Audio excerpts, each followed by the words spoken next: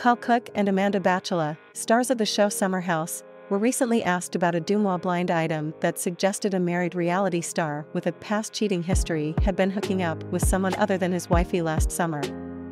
On Watch What Happens Live, Batula addressed the rumors and laughed them off, referring to Cooke by his nickname, Cookie Monster, and commenting on the suspicious timing of the gossip.